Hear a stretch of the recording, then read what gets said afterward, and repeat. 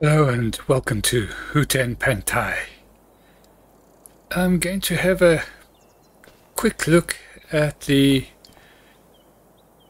contract system that looks a little bit different to me just before I start doing a new map first day play on this map. So let's just go into the interface, and immediately we can see that the map looks different. You can still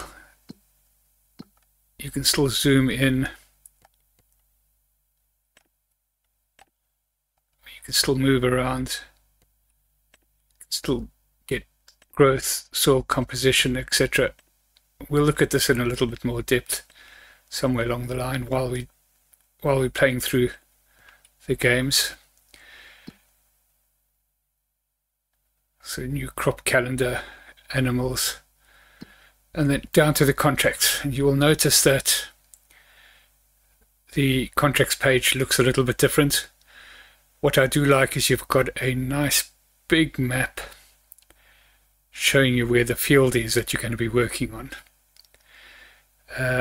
At the bottom you've got the normal borrow items, accept, next menu, etc.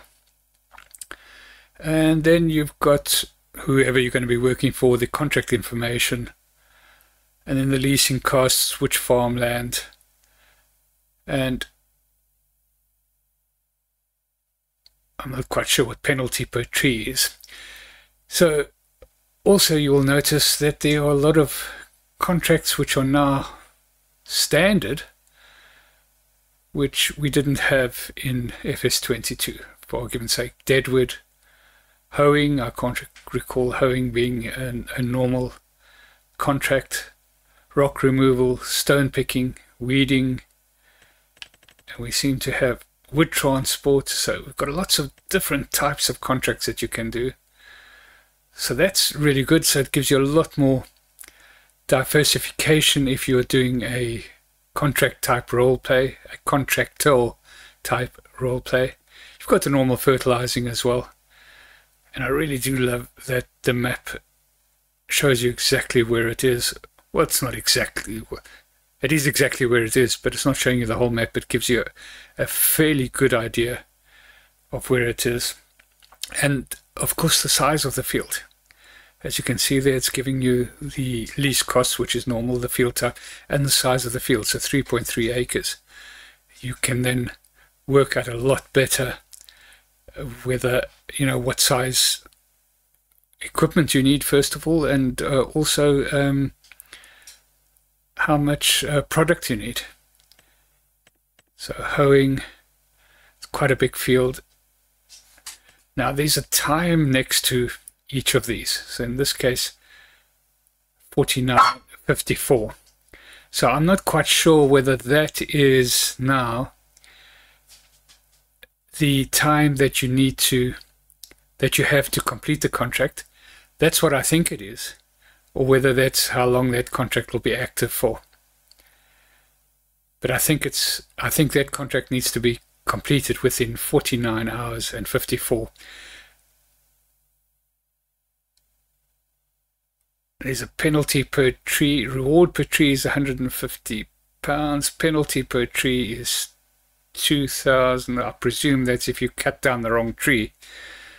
I do believe the trees are marked, but we'll check those out in depth. I just wanted to show you how different this page looks, and more importantly, how many different contracts. Now I know that you can do baling, for argument's sake, so there's baling on field 4. So I'm going to accept one of these contracts. Let's just see. I'm trying to see what the, well, if the time limit, or the time that it has on the tab, in this case farmland 4, 14 hours 18, so I presume 14 hours and 18 minutes. And I am presuming that that is the time you have to finish the contract. So let's accept that contract. We can do it by borrowing items. We can just accept it. Let's just accept it in its purest form. Okay, so contract successfully started. So that's A, press A, okay. And then we go, you can, in the past you used to just scroll to the top and you would see your active contracts. Now you need to go up to the top part where it says new and scroll to a different page. And you'll see there we've got 2 contracts active. So we've got Farmland 19 and Farmland 4, and they're both showing the same amount of time. And that has dropped a little from where we started. So it would appear that this is to do with the time limit you have to complete the contract. So let's go into game settings. Let's speed up time. Oh, where are we now? Speed up time. So this is interesting. See how fast we can speed up. 120, 360. Okay, so still basically the same amount of time. Of course, we don't have any of the mods yet to be able to speed it up any further than that. So let's just go back into the game and see what's happening on the contracts. So you'll notice at the top, under the top right hand bar, you've got your progress on the contracts, 0% on field 4 and 19. And that's even though we don't have any vehicles working on that. So let's go back into the contract screen. So we had 14 hours, yeah, so you can see it's dropping down. So we were at 14 hours when we started. We're now 9 hours 28 for both contracts.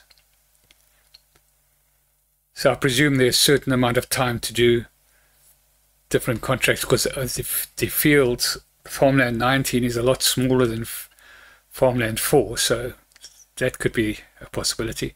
In any case, we'll catch you in a little while and see what happens when we run out of time. Right, so we have 1 hour 25 left. We're running this on 360, so it should 360 times speed, so expired. Right, let's just, so it has expired. We've had to pay the lease costs, so we don't seem to have experienced any penalty. So on that one there we leased the equipment. I actually didn't show that to you, and on that one we didn't. So yeah, it just expires. So there's no penalty. That's a bit of I would like to have been some sort of penalty. But it could also be on things like potato harvesting, and that you could be halfway through the contract and have expended a lot of time and it will expire. So something to be aware of. Well, I do hope you've enjoyed this little infomercial. If you have, please like and subscribe, and we'll catch you in the next one.